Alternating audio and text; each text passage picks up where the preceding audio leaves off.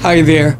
I would like to share some thoughts I have had over the past 66 years as a disciple of Jesus, our Lord Jesus. Hopefully, they will help you grow in wisdom and discernment. If the Bible actually is God's Word, and my 66 years as a disciple of Jesus tell me it indeed is, then the future of homosexual people is not inviolable or desirable.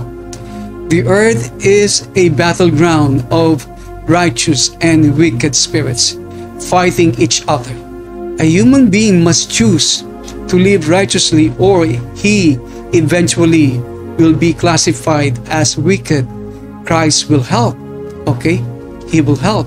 The massive error of our day is the idea that one can believe in Christ but not obey His commands or those of His apostles. Religion consists of men making an effort to understand God and to please Him. However, the true objective of the believer is to enter union with God and Christ through God's Spirit. Religion itself is not salvation. It is not salvation. Salvation is the possession of God and Christ themselves. If you are wise, you will make as few assumptions as possible and bring everything to Jesus for His wisdom and power. Any nations is going downhill fast because of the thinking that places human comfort above the iron laws that govern the universe. God helps those who do what they can while calling on Christ for assistance. To say, I have been healed, when we haven't been, is an attempt to employ or use metaphysical power. Rather, we should say, I am sick, but I believe God will heal me.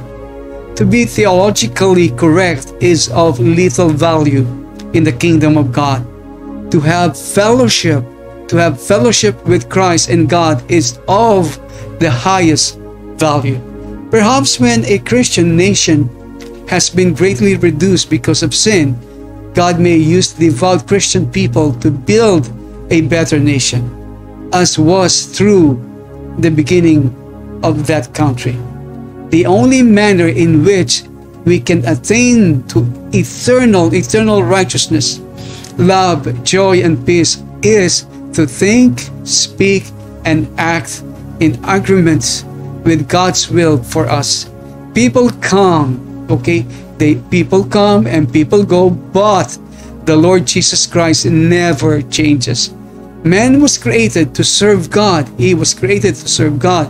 When he isn't serving God, he is a miserable pile of corrupting dust. God moves so slowly that we may be tempted to believe He has changed His mind. God never changes His mind. We just need to be patient until His word come to pass. Thank you for watching this reflection episode. God bless.